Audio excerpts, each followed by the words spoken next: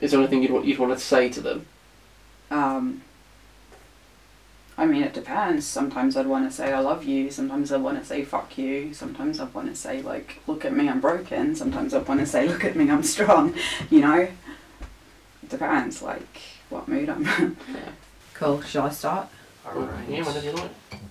My grandfather always said of me, she was born in a hurricane, and a hurricane is how she lives her life. 3, 4, 1.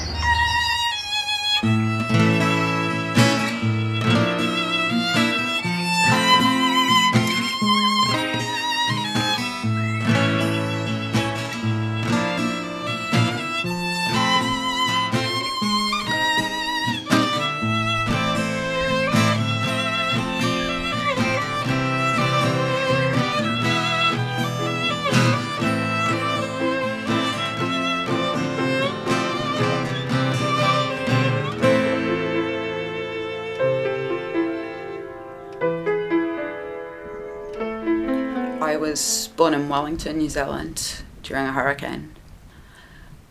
My dad was a Catholic priest, and when he found out my mum was pregnant, he left the church to marry her. I was born to a rebel moon in a hurricane, little boy. I started learning violin and piano at the age of 3. I was performing since I was about 5. I used to do pretty unusual performances. I was busking as a child. When I was about 12, my family relocated to England so that I could study at a prestigious music school there. I went to the Purcell School, which is one of the top music schools in the country. And I guess I've always felt the weight of this responsibility on my shoulders and the fact that I didn't ultimately pursue a classical education.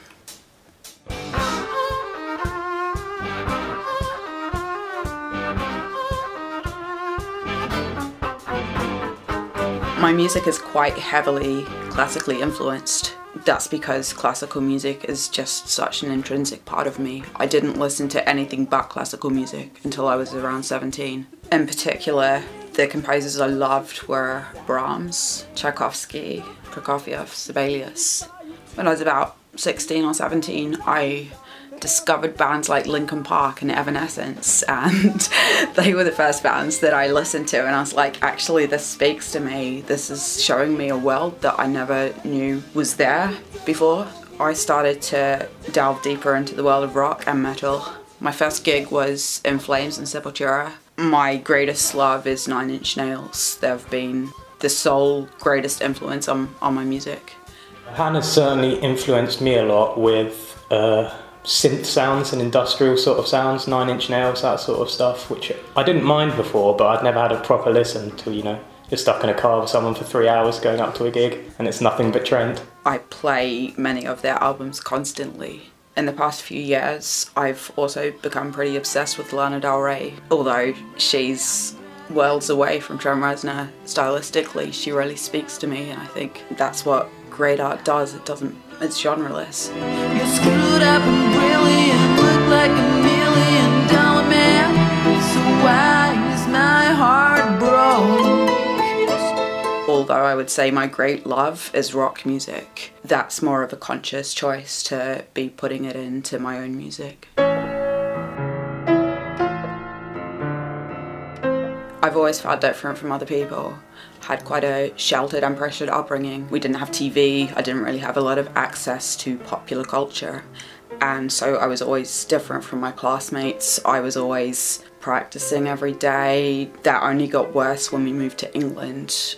It was a complete culture shock. Not only did I not have anything in common with people, I feel like my feeling of isolation only increased throughout my teenage years until I reached the end of my teens and I realised that I had no friends and I connected with no one. But then I had a breakdown at about 17. I quit school, I moved to Germany. I didn't play much music at all until I was about 19. I think this is a large part of why I was quite a vulnerable person in relationships. I met my first boyfriend when I was 19. I was, I guess, in quite a vulnerable place. I was very innocent. I'd never had any boyfriends before.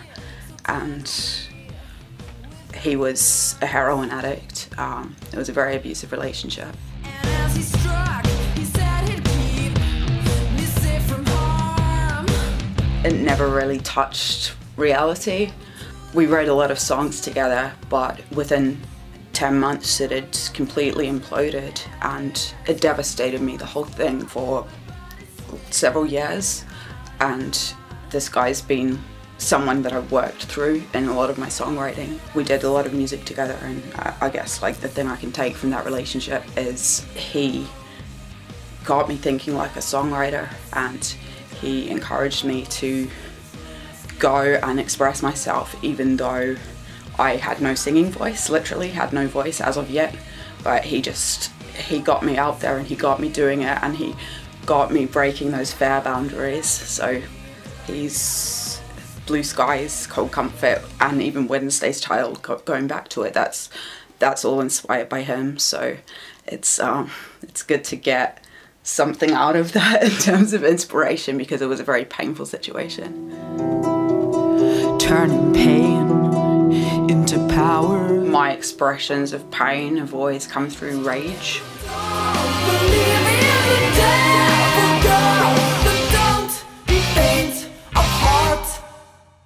I think that rage can very quickly change itself into an expression of strength. When you look at people who've caused you pain, if you're someone like me, you automatically think of preparing your revenge. And I think a lot of the strong lyrics in my earlier albums have emerged through that thought process. I'll only attack when the prey is weak, so I'm absolute in victory. They'll surrender to my majesty. Every heart is guaranteed. So Cold Comfort came out of this relationship where I was writing with the guy, and coming out of a really dark place. I made a lot of bad decisions. Dating for me was pretty much a financial transaction. I didn't want to be there, I didn't want to be alive, and the only thing I could really do was write. And you know, one foot in front of the other, I wrote my way through that time, and you know, life imitates art. I started writing about being strong, and after a while I guess I felt strong.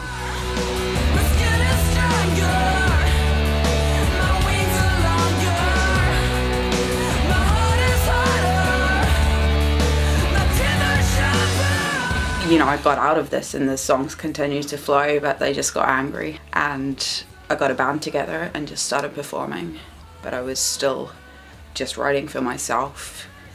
My favourite lyric from Cold Comfort is from Back Again, and it says, "Just gotta suck up all the rivers I've cried." And it pretty much encapsulates the whole album for me. Just this feeling of pain's gonna happen, you have to deal with it in the right way, and the right way is everything's gonna make you stronger.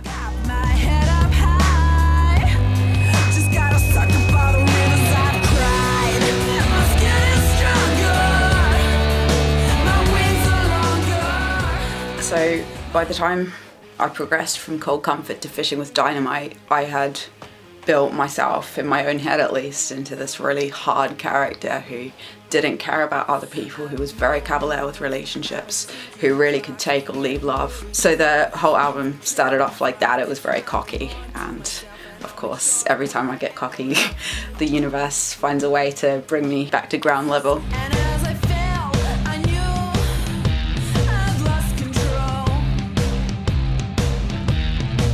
So this guy came into my life, and I was just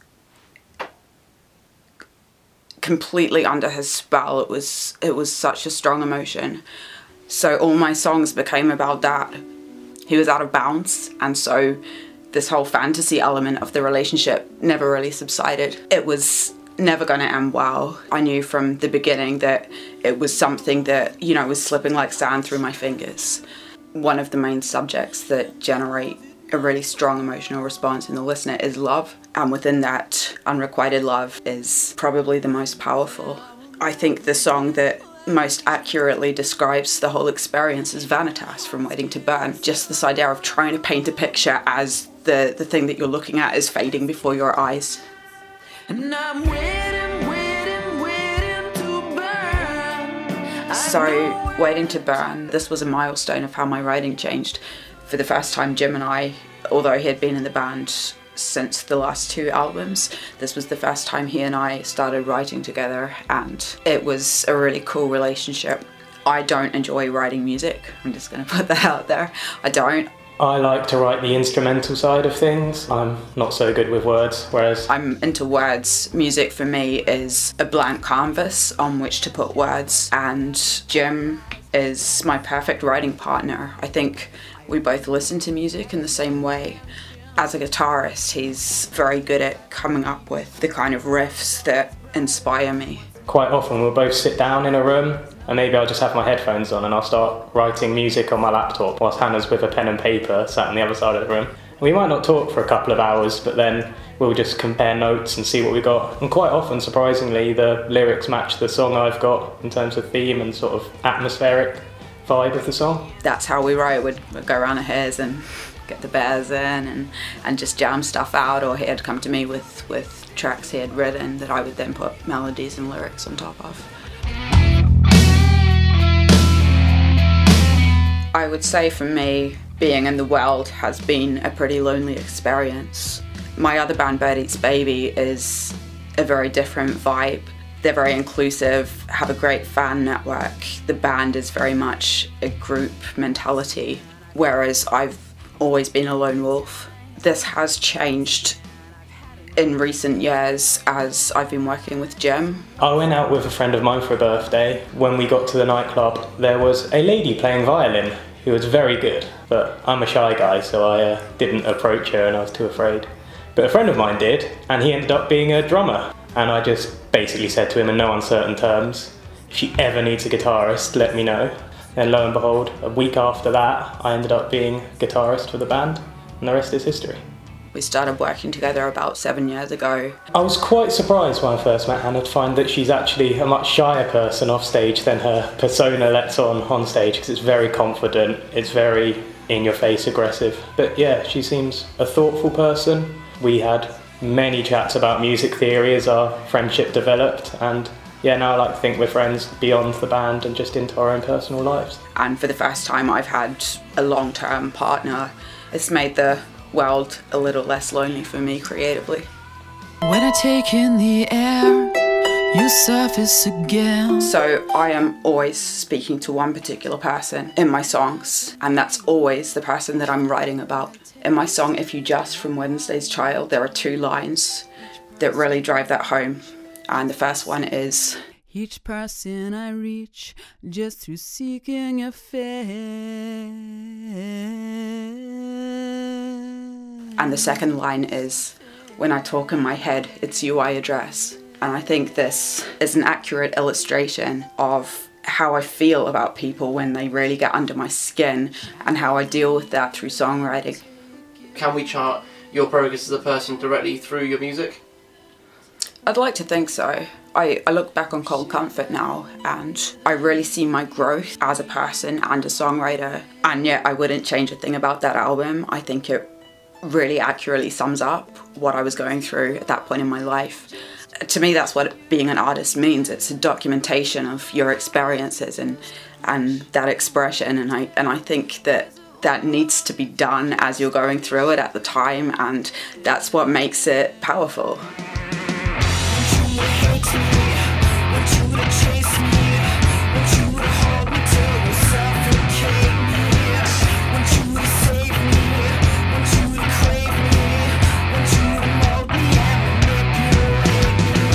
When I was writing these songs, I went over and over in my head thinking, if this person could hear it, what would they think?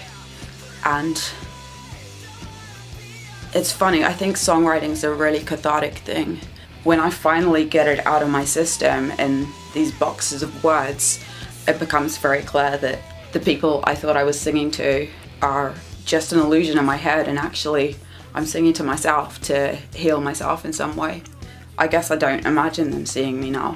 These people aren't that important, you know, it's the weight that I've given to them in my head that's important, you know. When I really think about it, I'm talking to the void, because that's what they are to me. There's a snake in the grass and an elephant in I really feel like Hana Piranha is my true identity, and from the moment that I was able to express myself under that name, I feel like I was able to break through the cage and really bare my soul and show myself in my real form to the world. I've been practicing new instruments recently, at the moment in particular the piano. Oh, what a thrill. Fascinations galore. Every new instrument inspires a new way of looking at music and writing songs, and I would say the piano is a very big influence for our next album. It's going to be full of big melodies and a real cinematic soundscape.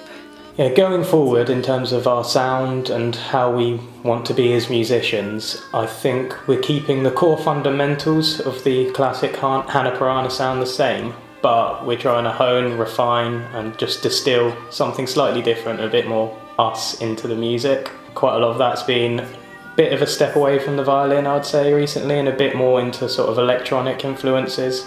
I think that being in a stable place really allows me to process some of the trauma that I went through in my younger years, and so the output is just as dark. It's really quite retrospective at the moment. I think Hannah's got more confident in recent years, certainly in herself and what she does. Like her violin, she's always been incredibly confident, I felt, but I think she believes in her lyrics more and she feels more comfortable and confident in writing exactly what she means. Yeah, other than that, there's not much to improve really. She was always the finished product.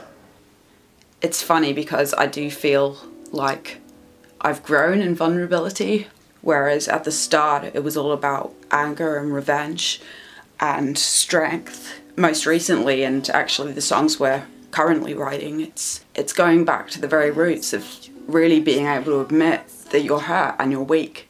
And I think that's where real strength lies. The kind of hurt that tries to I wrote a book last year, which was an entirely new experience for me. It was an extension of my harp album, Wednesday's Child. I'm always trying to learn new instruments, trying to learn new skills, trying to expand my horizon, and the more I learn, the more exciting the world becomes for me. It's a big place and there's a lot to learn, and I feel like this is a real growth from when I started out with the band, from when I didn't care if I was dead or alive. And yeah, I feel like the world's a lot more of a hopeful place for me now and more of an exciting place most of the time. The face that launched 1,000 ships. Who'd have thought that she's so dangerous? Got her name still on my lips, and I would kill for just one kiss. I would say throughout all of the experiences I've had, I've intrinsically not changed as a person. And I think that's the real power of art. You can catalyze things, and instead of absorbing them, they move through you and out in your songs. And as a result, I feel like I'm the same person that I've always been. And that person is Hana Piranha. I had a dream I was flying